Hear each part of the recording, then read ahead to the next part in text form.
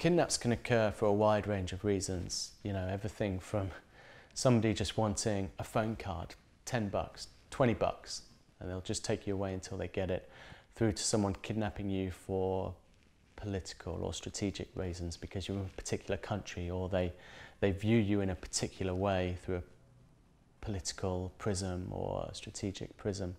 So understanding why that kidnap threat exists is really important.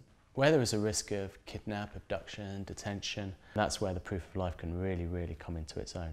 It will typically be a question that only you can answer. You probably should have more than one prepared. There might be multiple proofs of life required over a sustained period of time.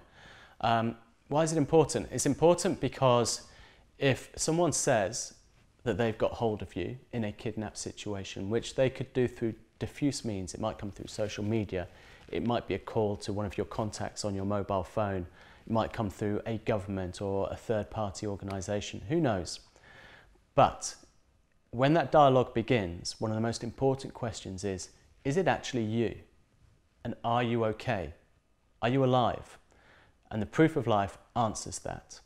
Now from there, an awful lot can be developed, conversation can begin, but ultimately it's about knowing that you're okay, and then processes, plans, dialogues can be developed further from that.